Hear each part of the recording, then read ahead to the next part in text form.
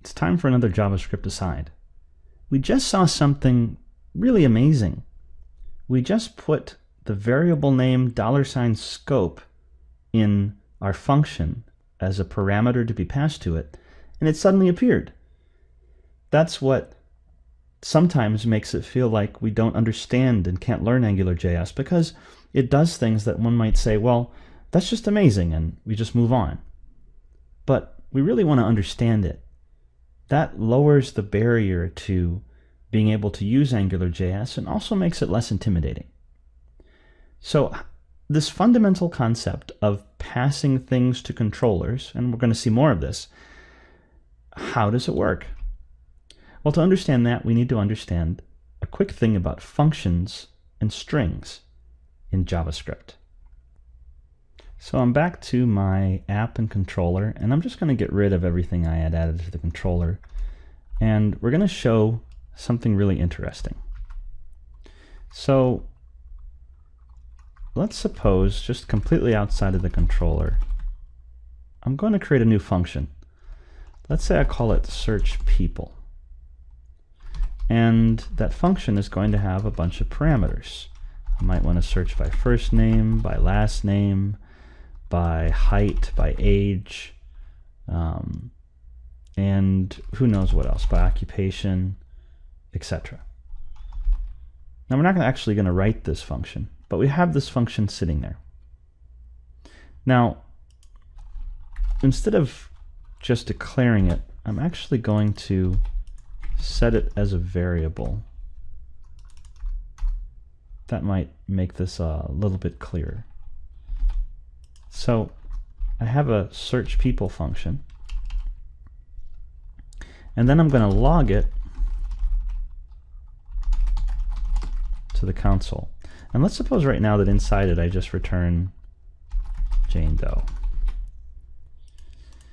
If I invoke the function, that is actually run the function by calling it with parentheses and just some empty meaningless data right now, and refresh, it gives me back the result of the function. But let's suppose I output or console.log just search people. Whoa, wait a minute. What just happened? It actually returned to me a string, the entire function itself typed out.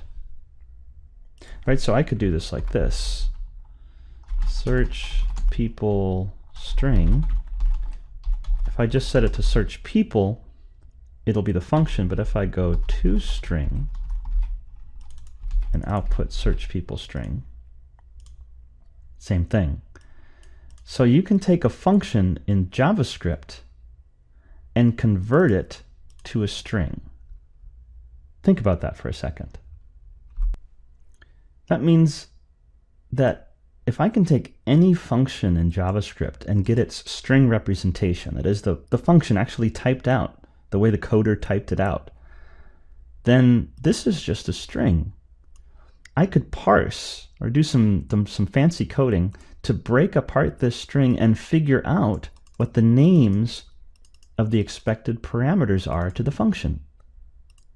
So I can then make a decision based on what I see. And that's exactly what Angular does. So how does Angular do dependency injection?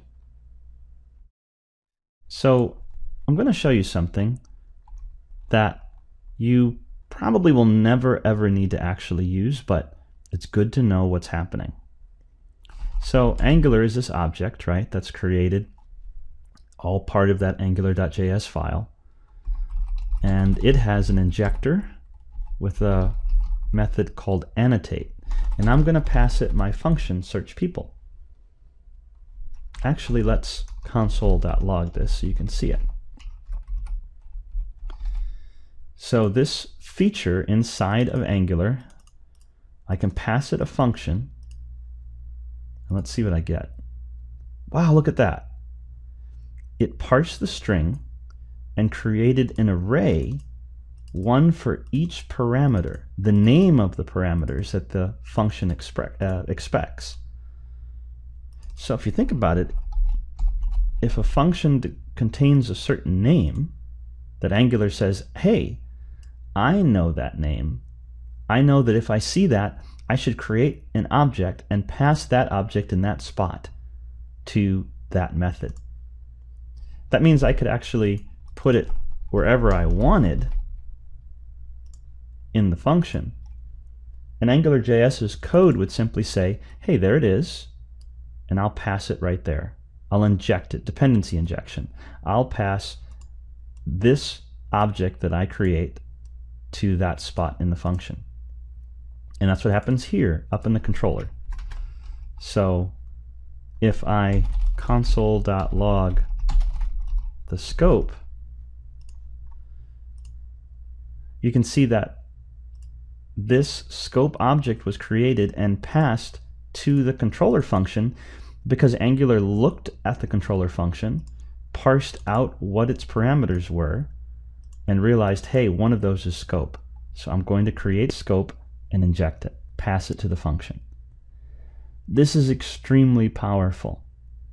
This means that all you have to do is put the name of the variable correctly, the name of the object correctly in your function, and you'll get it.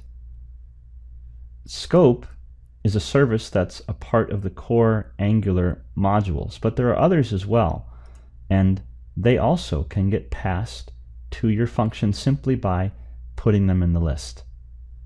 So this is an incredibly powerful feature and really saves us a lot of time and also makes our code more testable, more verifiable, more stable. And that's what AngularJS's structure is doing for you.